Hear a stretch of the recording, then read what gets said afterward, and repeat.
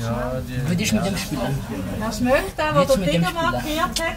Und die Wölfe, die bisseln natürlich auch dann in die Anlasse, die markieren auch. Und wenn dann nachher der Tiger zurückkommt, umgekehrt muss er auch schmecken, ui, wer ist da gewesen, was ist los, und dann auch drüber markieren. Dann ist es für beide ein bisschen etwas Neues wieder.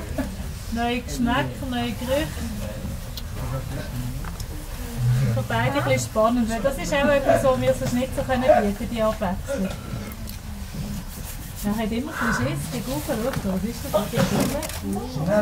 Alles abgedickelt.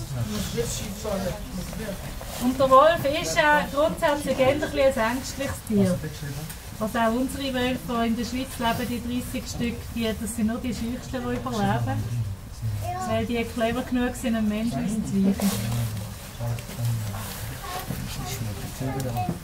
Mongolische Wölfe sind nicht so stark bedroht, von denen hat es doch noch genug, aber sie werden nicht so häufig in Zoos gehalten.